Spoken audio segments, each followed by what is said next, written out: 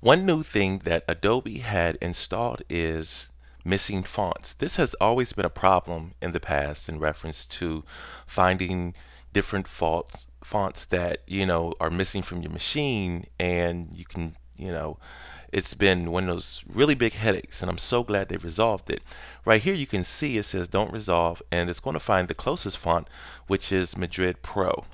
When I say resolve font, you see the font comes in, and it's not what I used before on my other machine when I designed this little image right here. So what I'm gonna do is I'm gonna close that right there, and once again I want to show you the PSD of what it looks like right here. You see the font is a lot different than the Madrid Pro.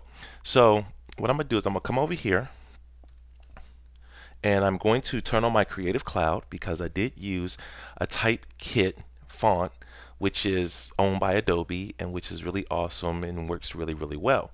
So while we're getting that thing to load up there, what we're going to do here is we're just going to kind of wait here, and we have Adobe loading up here, and you can see where Adobe is doing its thing. It's coming in right here, and when I open this font right here, you're going to notice that we're not going to get that dialog box again, for the simple fact that Madrid Pro is, like I said, the secondary font that it will look for.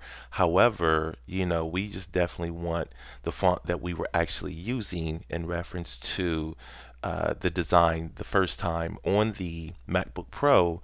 I am now on the iMac, and you can see my subscription there is validating and all that good stuff right there, and everything is good. So let me go ahead and close this down, open up this image right here once again with Creative Cloud running, and you notice that my font came in and everything is working pretty smooth there, and everything is pretty great.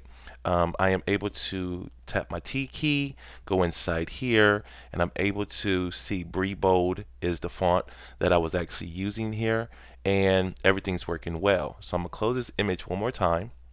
Let me commit that change there. I'm gonna close this image one more time. What I'm gonna do is I'm going to kick off my Creative Cloud.